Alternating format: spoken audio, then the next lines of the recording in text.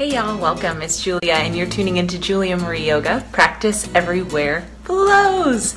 So that probably means that you are getting this in your inbox and it's a Tuesday morning. I'm really excited because today I'm bringing you into my house and we're going to do flow from my living room. Today's flow is the anti-airplane flow. At least it's what I do when I have been traveling and on an airplane seat for too long. But really this is a cure for sitting at your desk too long, sitting in general too long. And in the yoga world, we think of opposites as our medicine. But we don't want to push them too extreme. If you've been sitting for 8 hours, the medicine isn't stand up for 8 hours. It's kind of ease your body into something different. And that's what we're going to be doing. So we'll be stretching the hamstrings, opening up our hip flexors, getting some space across the chest.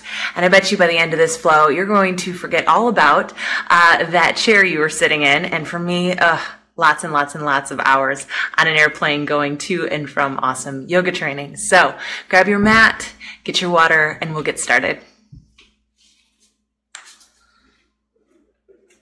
So here we are in my living room, and when I tell you you can practice everywhere and you don't need a lot of space, I really, really practice what I preach. I love getting into the studio and I love going to an hour-long class or a 90-minute class, and that's fantastic. But sometimes I just need to roll out my mat or even just use this rug. Sometimes I don't even put a mat on top of it and get going. To be honest, most of the time I have my two dogs scurrying around, but for you guys, you know, I give them a treat and ask them to go to their room for a little while, so it's just us. But maybe you have kiddos with you, maybe you have dogs with you, kitties with you, maybe you're doing this in your office and you have colleagues coming by. You know what? You just hang up the gone fishing sign, gone yogaing for the next 30 minutes or so, and this time is just for you. All right, so let's come on down to a seat. We're gonna ease ourselves out of the seat, but let's start in the seat. Okay. Come down to the floor where you're at. Tuck one heel in, another heel to rest in front of it. But if you still have this knee that's coming up like I do, hip flexors are feeling a little tight, knees are creeping up, you can grab a pillow and sit on it. All right, so now that you have grounded sit bones, you can feel that those knees can just sort of widen out. And if you were like me, and maybe this really is an anti-airplane flow for you, and you were in that third seat, right? Your knees were probably like this the whole time. It feels really good to just take up some space. Let the backs of your hands rest softly in your lap. Let your spine lift tall, like a little telescope. Crown can float. Let the eyes soften. Mouth softens. Take a deep breath in through the nose, as if you're filling up all the way down this straw into the basin of the pelvis. The low belly can be soft. Good. And as you exhale, you can feel pelvic floor lifts, belly draws in just a little bit, and the air travels back up and out, either mouth or nose. It might still be mouth right now just to get that sighing. Yeah. So again, it's inhale through the nose, down that straw or tube all the way down into the basin of the pelvis. Belly can be soft on the inhale so you can take in more air. Good. And the exhale, it travels back out. Again, inhale. Exhale. Breathe in. Breathe out. Open the eyes. On the inhale, sweep your arms up. So you're going to the A seat. Maybe you're sitting in B seat and then C seat. You're just going right into their space that they were taking up, right? Hands clasped. And then right back into your center seat. And then inhale, spread it out. You're taking up tons of space. You weren't allowed space for 4 hours, and now it's yours. Exhale, hands to heart. Good, let's go again. Get big, get wide as you sweep. Inhale. Exhale, hands to heart. Good, inhale, reach up. This time, interlace the fingers. Flip your palms up, press. So from your sit bones down, sides of your waist, all the way up through your palms. You're long, you're lifted, breathe in. Then exhale, take the hands behind the back. Let the elbows be soft as you clasp the fingers. And I'll turn to the side so you can see this. So let the elbows be soft first, and then loop the shoulder heads back Then press the knuckles down. Yeah, and then allow the chest to lift. As you press the knuckles down, the chest can lift. Move the heart up, and then the neck follows the extension of the spine. Maybe the gaze tips up. Breathe high across your chest. So you're stretching your chest muscles from the inside out. Again, like that, big. Last time. Release the palms, reach up. You can move your bolster or pillow out of the way. We're gonna come to tabletop. Good. And tabletop, take an inhale for cow pose. Tailbone starts the motion, so it goes up, the belly can soften down, let the heart loop through. It can be sweet to stay a little soft in the elbows until you come to the end range of your motion. Good, and then as you transition, again, soft elbows, tailbone comes under, belly button up, and press the arms straight as you ground the palms, the fingertips down into the earth. Dome the back of the heart up to the ceiling. Gaze can come back to the navel. Good, inhale, cow pose, tailbone, belly, cascade the heart, throat, third eye. Good, exhale, tailbone, belly, back of the heart, press into the palms, gaze comes to navel. Inhale, cow. Exhale into your cat. Good. Now lengthen to neutral. Find firm through your shin and into your left hand. Sweep the right arm up and just take a few big circles. Big circles. Make some space. Should feel really good after being cramped. Good. One more time. Inhale, reach up. Then thread the needle all the way through. Shoulder down, cheek down. Left arm goes long. And now you're going to step your left foot out. You're on your right shoulder, left leg is out to the side. You might even notice that if you allow the chest to really ground down into the shoulder, you get that gentle drag or gentle traction that's going to stretch out the back side of the shoulder and all the way into the deltoid a little bit more. Definitely feeling a rotator cuff as well. But be sweet if it's edgy right now. Don't go hard on it. Good. Leave the legs as they are. Just unwind the torso.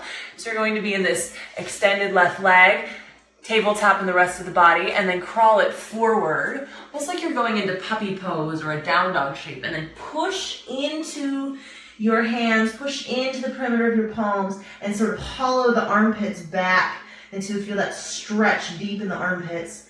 The heart can melt through, drop the head. Good, and then walk the hands back in, step the knee back in, take a cat pose. Inhale for the cow pose. Yeah, one more cat pose. Good. Now lengthen, neutral spine, ground into the shins, the right hand this time, the left arm goes up, and then just start with those big sweeping circles, just opening up. Should feel really good. Make some space. You can go in both directions if you'd like. Good. One more time, big up, and then thread, thread, thread. Shoulder down, cheek down, ear down. I'm going to scooch now my right foot underneath my couch. So your right foot's going to go out to the side. Maybe it's underneath your desk. Right arm can go extended to the top edge of the mat, or you can reach to fingertips and hollow the armpit if that feels good. And maybe there's a connection of the left fingertips to the right big toe. Maybe there's not. It doesn't really matter. No need to effort to something that's not available today. Don't worry about it.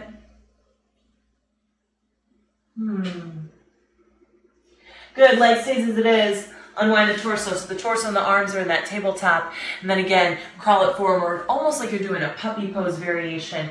Pushing into the palms, hollowing the armpits back, letting the heart, the third eye melt through.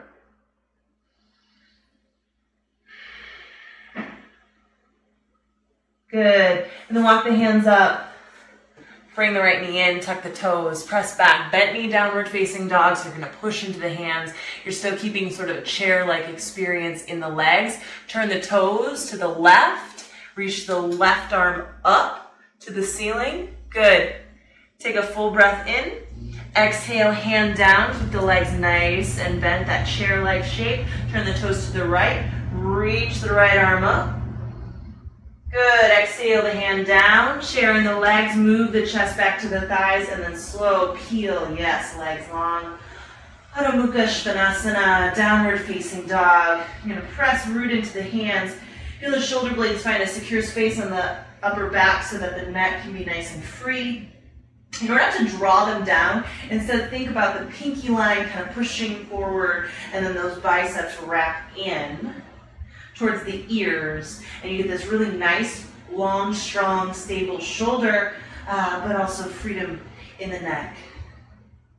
Good, and now let the sit bones lift up, heels lift up, then soften the knees, push forward, plank pose, and then lower all the way down to the belly, strengthen the legs, inhale, heart moves forward, cobra pose, slide the shoulder blades down, now secure. So a little bit different before we kind of had them wide and out in our downward facing dog because our arms were above our heads. And then when our arms are down at our sides, we can really draw the shoulder blades in and down the back, which is just a little bit of a different action. Yeah, take another breath in. Good, exhale, forehead down. Now tuck the toes, push straight up, and then downward facing dog. Again, you're gonna feel a little mobility from the shoulder blades that can wrap out to the outer armpits. Strength through the arms, but then a nice long neck. Good, then step the feet together. Sweep the right foot up. Step it through to a lunge. Good, and you're gonna pause here in your lunge. Cascade the heart forward from a strong back leg. So this left leg's really strong. Heart moves forward. Belly zips in off the inner thigh, but not to crunch you, to encourage wave through the heart. Yeah, and then the left hand goes down, circle the right arm up, big sweep. Good, then touch the right hand down, release the left knee down, untuck the toes. You're gonna come on up to Anjaneyasana. So you're gonna root down into that back shin. Pay attention to the back leg because this is our anti-airplane flow, right? We wanna feel that hip flexor open. So allow the tailbone to get heavy and then like a zipper from the upper middle thigh to right on up to the belly, up into the heart, and then the arms can reach. Good, so just focusing on that hip flexor, and if you want, you can even squeeze the left glute a little bit, so it's, yes, and then I'll release it. Heart moves up, fingers move up. Imagine the pinky wings could get a little higher than the thumb wings, so you feel that, big, almost like you could hold a big bundle of cotton candy between your hands. Good, full inhale, tuck the back toes on your exhale, drop the hands down and step. Step the left foot wide. So the right foot and the left foot are gonna have some space between them, soften the knees. So if you've been sitting in a chair for an extended period of time, just cranking on the hamstrings is not gonna be super happy for you. You might hear my dogs, they agree with me right now, they're barking.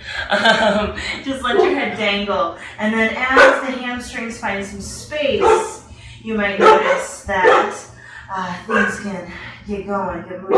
Yeah. Drop the head, let it dangle, ears go low to the floor. Good, and now make sure the toes are forward. Bend into the right knee, ground the right hand. Good, and then take the left thumb and just sort of, not roll out, lift up. So you just feel, oh, that crease got sharper. Kind of lifting up. And then the left arm can go high. Drop the head. Good, and then touch it down. And the same on the left side. So the left knee is going to bend a lot. You're going to take the right thumb up to the hip crease. Move the hip crease up. Move it up. And then turn the chest open, reach. Drop the head. Good, touch down. Hands to shins, you'll halfway lift, heart moves forward off the thighs. Exhale, fold it, fold it, fold it. Big stand, reach all the way up. Wide, like you're just holding a globe over your head. Firm in the feet, tailbone down, belly up, heart up. It's not a tuck of the tail, it's an anchor in the lower energy center so that there's a lift. There's a lightness in the upper body. Good, big inhale. And then the arms come behind you, soften the knees. As you interlace the fingers, drive them down, heart lifts up. Bend the knees and fold belly between the thighs, and then rinse the knuckles over the skull. Drop the head. Press the knuckles away from your upper back. And if this feels edgy today, you can put a washcloth or a towel between the hands or a belt between the hands. Good. Drop the fingertips down. On your inhale, lunge your right foot back. So we're going to move to the other side. Lunge the right foot back. The belly draws in so the heart can wave forward. And then release the right knee down. Press the shin down. And feel that zipper up through the heart. Arms follow. So we're finding anchor down, rising up.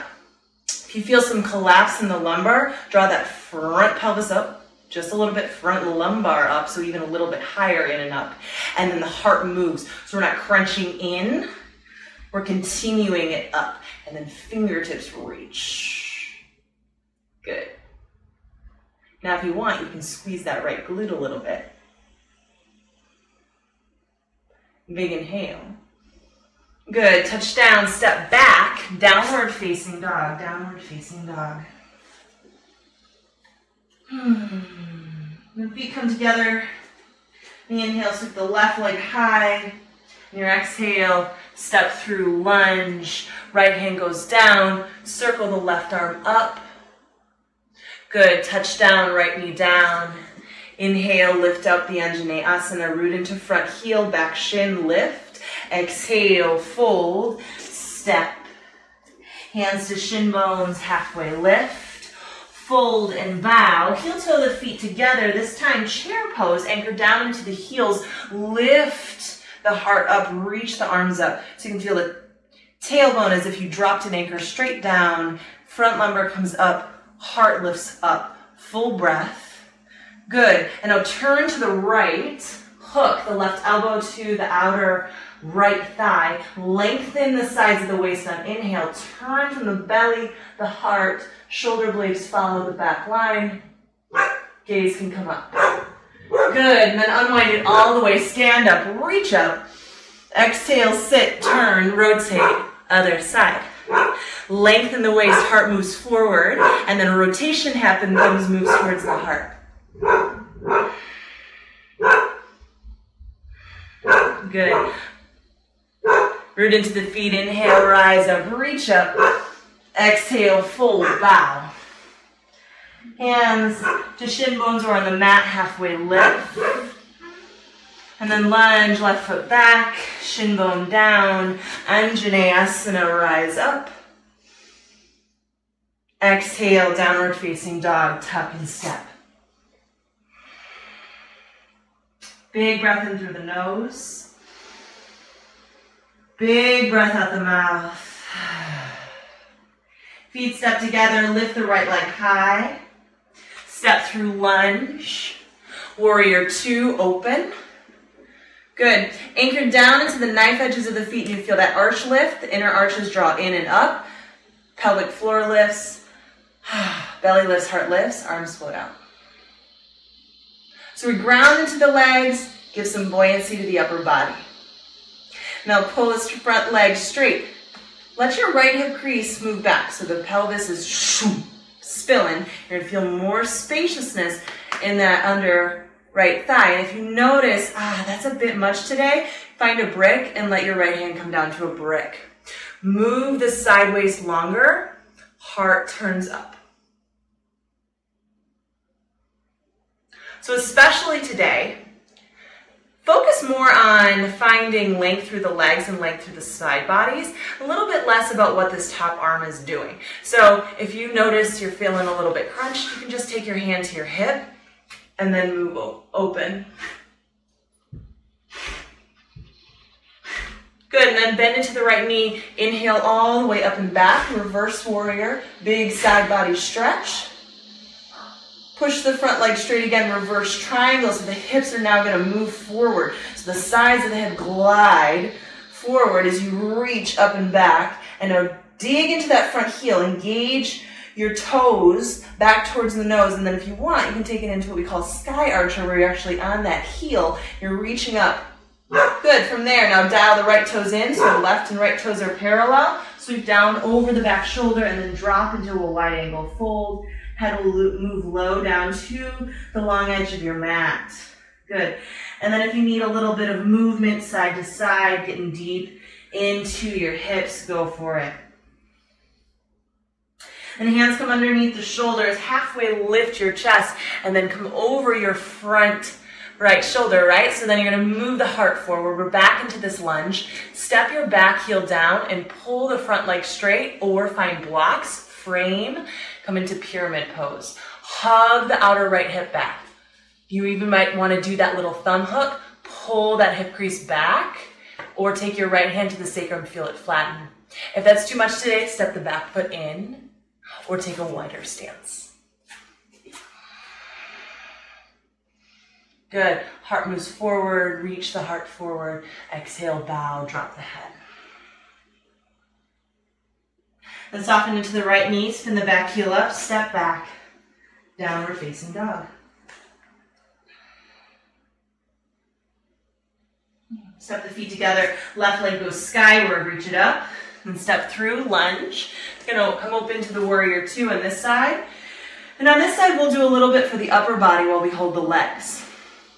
So reach the arms up, take your right hand, pat your upper back, and then sweep your left hand down, and you might just reach fingertip to fingertip, and that's plenty. Draw the front ribs in, so if you notice you're crunching in the low back, draw the front ribs in, and then let the back of the skull press into the upper arm. If your fingertips do clasp, feel free to clasp them, but if that's edgy on the shoulder, be sweet, put a towel here or a strap here. Good, inhale, switch the arms, pat the left hand on the upper back, and then as you exhale, sweep the right arm down, bend at the elbows, sweep the fingertips up, and maybe you just grab onto clothing, or the fingers touch, or there's a clasp. And again, if you notice that your low back is compensating, you're sticking your booty out to try and get it, draw those front ribs in, maintain integrity for the spine and then the torso. And just be with yourself. If your fingertips don't touch, that's what's happening today. Not a big deal. Good, and then the inhale, reach the arms up, straighten the front leg, feel that hip crease move back, so the pelvis spilling like soup over that front thigh, lengthen that bottom waist, and then if the hand needs to come to a brick, it needs to come to a pillow, it needs to come to anything to bring the floor closer to you, you do that. Not a big deal. And again, if you're still feeling kind of crunched from all that forward movement, your chest is still really tight and the arm is creeping up on the ear, you just take the top hand to the hip. Focus on really long legs, focus on long waist, and let your shoulders and your neck be a little easier right now. Good, a couple more breaths.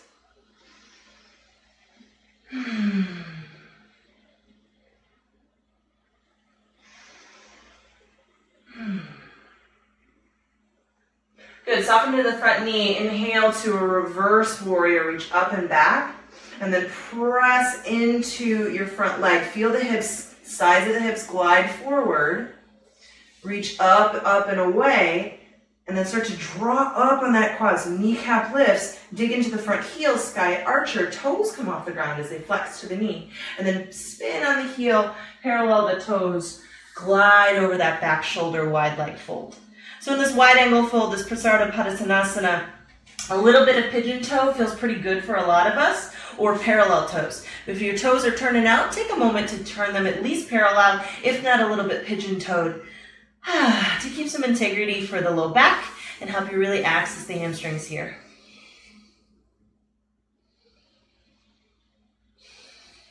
Two more breaths.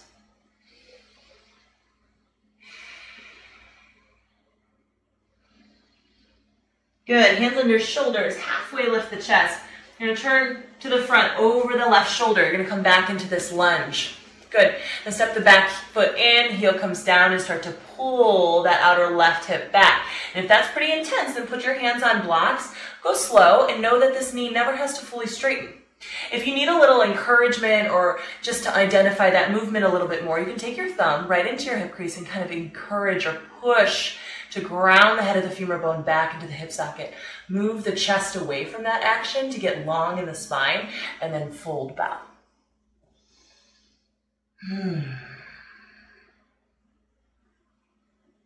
Good. If you're still not quite sure, you can always take your left hand to your sacrum and feel it flatten out. Good, now soften into the left knee. Dial the right heel up, step back, downward facing dog, neck gets long in between the arms. Good, soften the knee, rock forward, back of the heart lifts, and then pull that through. So you're gonna widen your collarbones, back of the skull comes up in line with the upper back, lower, Chaturanga Dandasana, arms come into the side ribs, and then press into the legs, move the lungs through the frame of the shoulders, lift the heart up, lift the entire front line long, from the tops of your feet, through the front of your hips, all the way through your torso, up through the heart, and maybe there's even some length in your torso, all the way through the throat. But if opening up the front line of the throat causes you to sag, just keep your head forward. Good, one more breath in, and then from the belly, lift, lift, lift, lift, lift, hips first. Heart and head follow. Downward facing dog. Good. Now come onto your knees, onto your seat, and bring the soles of your feet together. Soles of your feet together. Walk the heels in to start. We're going to walk the heels in a little closer. Let the knees fall. I like to take my peace fingers, lasso up my big toes. Lift the heart through, and then fold, fold, fold. Good. Move the chest as if the heart could extend farther forward than the toes, and then allow a little bit of, juicy melt. Yes, that's nice. My feet have been in sandals all weekend. This is called the I need a pedicure pose, I'm noticing.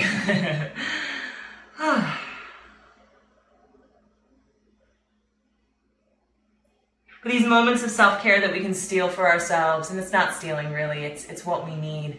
These moments of self-care, be it getting off an airplane after a weekend of training and traveling, being in your office and working hard on a project at your desk, these moments that we can find for ourselves are so, so, so important because we come back more productive, with more stamina, with more respect for ourselves, truly, where we're honoring ourselves. And that's what we're put on this earth to do our best and to be our best and to leave this place a little bit better than we found it. But that's impossible to do if you're not doing it for yourself, right? So come out of that pose, bring your feet in front of you, take your fingertips behind you, fingertips either straight towards the hips or a little bit turned out. My shoulders tend to like them a little bit turned out. So what I like to do is direct my thumbs in that same line as the dimple or the SI joint in your low back, right? So if you know in your hips where that little dimple is, I like to direct my thumbs right to that so I can loop the shoulder heads back, and it's just a nice reference point for my body that I know, point the thumbs towards the pelvis so I don't overdo it. Root into the feet and then lift the hips up. Allow the chest to move in towards the chin and then gaze up. Focus here, not only in the push of your feet, but also allow this pose to open up the front of the shoulders as well as you push down. Feel the shoulder blades press up into the upper back. Good, full inhale. Exhale, swing the hips down. We're going to do that 2 more times. Inhale, lift up. And if you notice that direction of the thumb towards the hips feels wonky, when you come back down, rearrange your hands, give yourself some space. Maybe you need your fingertips a little bit more straightforward.